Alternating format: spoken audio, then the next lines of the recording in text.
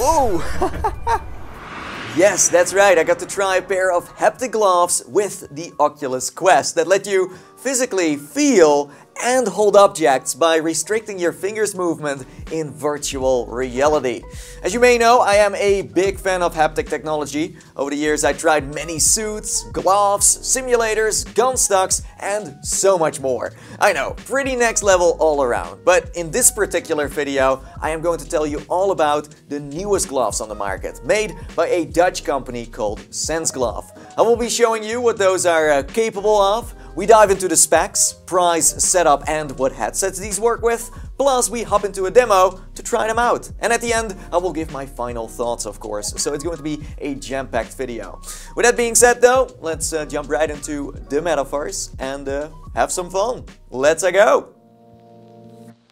So yeah, I had the pleasure to visit the office of SenseGlove that is located in the Netherlands. And what they do is make gloves that are built from the ground up for VR and that let you experience a sense of presence that will blow your mind. Their gloves can do force feedback, haptic feedback and motion capturing as well. The market they target are mainly enterprise type businesses for now that focus on virtual trainings, simulations and research. But the ongoing success of SenseGlove has brought them closer to a potential product that can also be used and bought by consumers. Back in 2015, they invented their so-called Development Kit 1 that you see me try here. It's a wearable but still wired exoskeleton that they use to lay the foundation of how haptic gloves are going to become a virtual reality. Now in 2021, they are ready for the next step. So may I introduce you to the SenseGlove Nova, a Ready Player One-esque haptic glove that is completely wireless and works with PC and standalone headsets, such as the Oculus Quest 2, Pico Neo and the Vive Focus. Its design reminds me of Star Trek, Iron Man and the Power Gloves from Nintendo. Now the price of these bad boys is $5,000 in dollars, translating into 4,500 in euros. And that might sound expensive, but these are actually one of the cheapest on the market right now. Plus, what you get in return are limitless possibilities. The Nova gloves let you feel the shape, size and density of virtual objects, forcing you to interact with them like you would do in real life. It's valuable tech that can be used for so many great causes.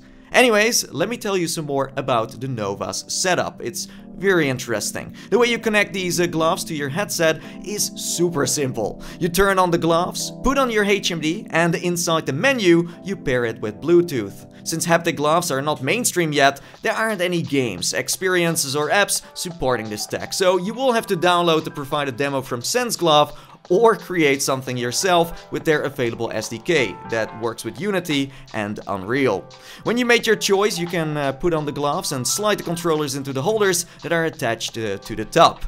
These take care of the tracking so you can freely use and move your hands within VR. Depending on the headset you want to use, you can change the holders to match the desired controllers or trackers. For example, with the Valve Index, you have to use the Steam VR tracking pucks. Well, with the Quest, you have to use the touch controllers. The Pico Neo, on the other hand, doesn't use any of that. It can connect straight to the gloves without needing an external device on the outside. The gloves itself are easy to put on, by the way. SenseGlove made sure they offer different sizes, so everyone can use them. For extra support, they added 2 straps on the palm side that can be adjusted to your own preference as well. Since everything is getting 3D printed in-house, it doesn't feel heavy at all. I thought it was actually quite comfy, even with that huge controller on top of my hands. It's also handy to know that they can be thrown into the washing machine whenever you want. Now for the experience itself, SenseGlove let me try their spaceship demo. It's pretty much a showcase of what the Nova gloves can make you do and feel, so this will give you a good idea of what you can expect. To get started, I had to first of all calibrate my hands, a simple process that didn't take long at all. All I had to do was mimic certain hand gestures in front of me and let it calculate the position of my fingers and hands. It's impressive how fast the software can adapt to your own size. With that out of the way, I was ready for the introduction. To see if the calibration was done correctly, I put my hands to the test. And as you can see, I could move my fingers individually, make a fist, do a thumbs up, pinch, or even clap.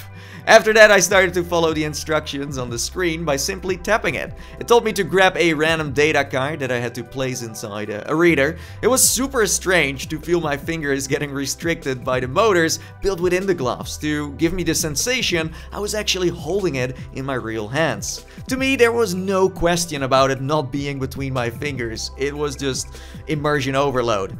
Next up was cleaning my virtual desk. I had to grab the red matter and throw it in the bin. Funny coincidence, as a real trash can was placed at the exact same location, making me and the devs giggle.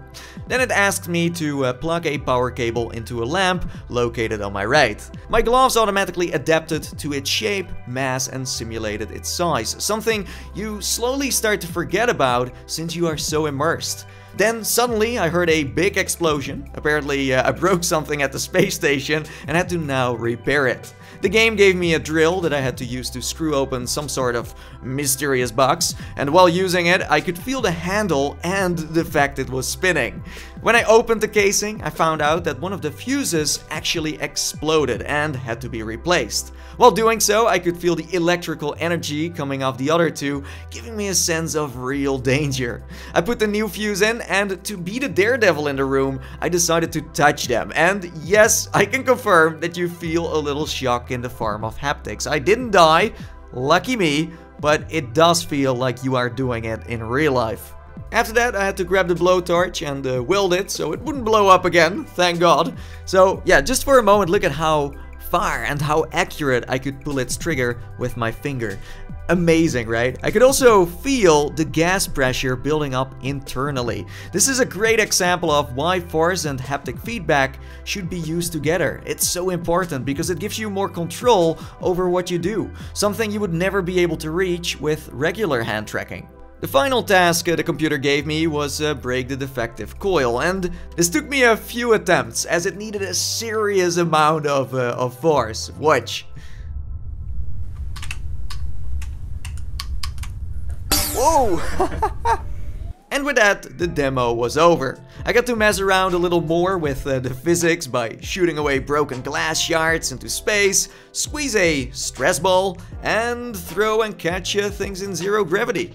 So how can the Nova gloves do all of this? How does it work? Well, they make use out of magnetic brakes that are connected to a pulley that holds two fish wires, and those are attached to your finger and fingertips. The moment it detects a collision in the VR environment, it triggers the brakes and stops your fingers from moving any further. I don't think I talked about this, but there is no possible way you can destroy these gloves. The strings that are connected to your fingers are so strong that it's impossible to snap them. Trust me, you can't. I tried, didn't work out in the end. So the way these gloves are able to simulate the density, size, and shape is a true game changer.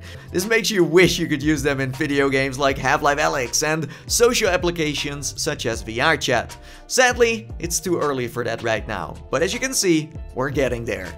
The Novas give us a glimpse of how this is going to change the way we will interact with the virtual world around us in the future. The fact it's wireless and works already with standalone headsets is a huge leap forward. I'm so happy that companies like SenseGlove, Tesla Suit, Dexter Robotics, Haptic, and many other companies are continuing to make this mainstream. If you are interested in learning more about the Nova gloves or want to get a pair yourself, then check out the link in the description below. And that's it. Thank you so much for watching. If you enjoyed this video, be sure to slam that like button. And if you haven't subscribed already, then maybe do so, because I will be uploading many more videos about all of this kind of like haptic stuff. So yeah, with that being said, until next time, and bye bye for now. See you in the metaverse.